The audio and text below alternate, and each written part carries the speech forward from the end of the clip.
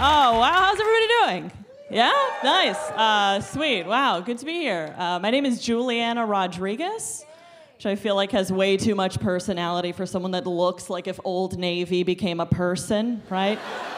Just a high school principal on vacation, like that's my vibe, right? A little bit. I asked my mom about it recently. I was like, how'd that name come to be? How did you guys pick that name? And she's like, it's a really common European name. What happened is I'm Italian and your dad is Portuguese, and because of that, we're getting a divorce.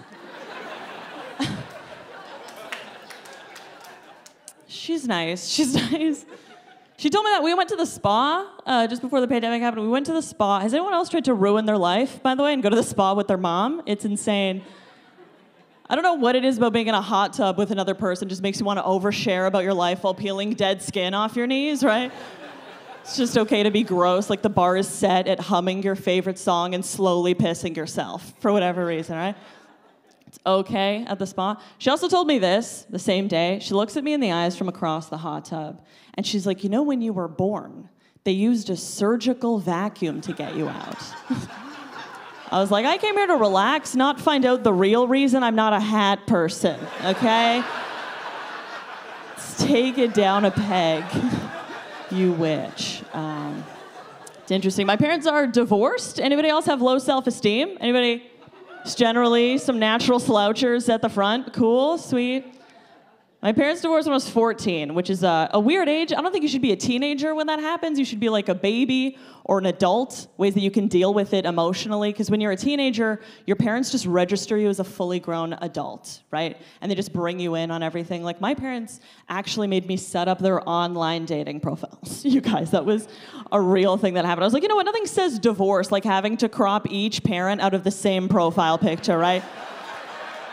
Do a nice little demented swab. You know how psychotic you have to be to turn to your 14-year-old kid and be like, hey, do you mind turning your mom into a dark shadow in this photo? Is that okay with you? Just need to pretend like she didn't come with us to the Mandarin on your birthday. Is that all right? Do you mind doing that? And my mom really wanted to do a good job with her profile, right? It's like anytime she matched with a guy, she would call me into the room to have my opinion of the guy. And if you know anything about dating apps, everybody's just like a walking, talking red flag from like Sarnia, Ontario for some reason. I'm like, this is who you want me to call dad? A guy whose username is Sausage Slammer 69. This is the best that you could do. She's like, he's got nice eyes. I'm like, he's wearing a tap out t-shirt. Let's do better. Psychotic. My parents met when they were in high school. They were high school sweethearts, and then they got married in their early 20s. And I didn't realize how big of an issue that would be until I entered my early 20s, and now I have friends that are getting engaged, and it's just very off-putting. Like, I have a friend that's 24 and just got married. I'm like, that's way too young. Like, that's how old I am, and we just stopped playing The Floor is Lava 6 months ago. You know what I mean?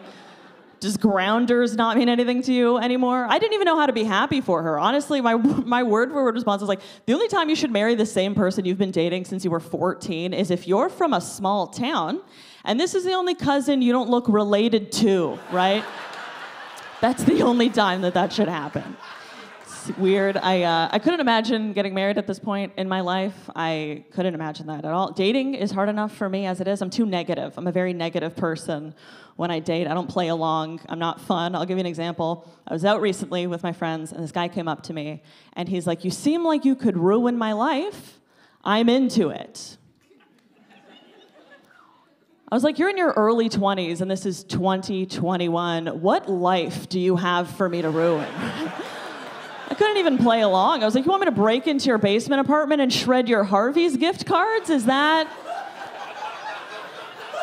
what you want me to do? Throw away the empty Gatorade bottles you have in your room?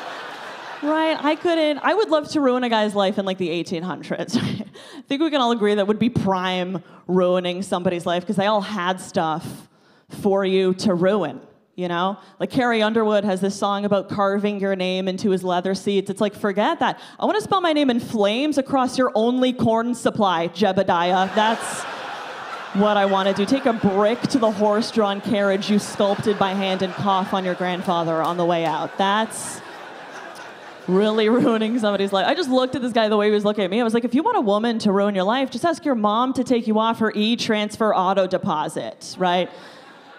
I tied that all together. It's interesting. Something that I've decided to stop doing, guys, I've decided to stop spending an insane amount of money at Victoria's Secret, right? Just because I don't think they actually support women the way that they say they do. All their commercials are just like these models playing with curtains and falling backwards onto mattresses, right? I'm a comedian. I can't afford curtains, okay? I think if they really wanted to help women out, their commercials should be a lot more useful, right? Day-to-day shit that we all have to deal with. Like, here's how to win an argument about feminism with a guy that owns a Dodge Ram. There you go, right? You get a free item for every Monster Energy bumper sticker he has. That would be sick, right? But instead, all they do is just prey on your insecurity of feeling desirable and then throw the word empowerment over it, right? All their commercials are the same. It's just like, come, buy this tight, uncomfortable corset to sleep in. Hopefully it kills you before loneliness does, wench, right? It's the best that they can do. I believe that insecurities can be taught, and I think they can be taught through subliminal messages in advertising. Because if you guys have ever been to small town Ontario, like places that these people don't have cable, those women are so free. You know what I'm talking about? They leave their house, they're like, why should I highlight my jaw? I could just prove I have one when I catch a bird mid-air. Are you kidding? You guys have been so much fun. Thank you so much. Thank you.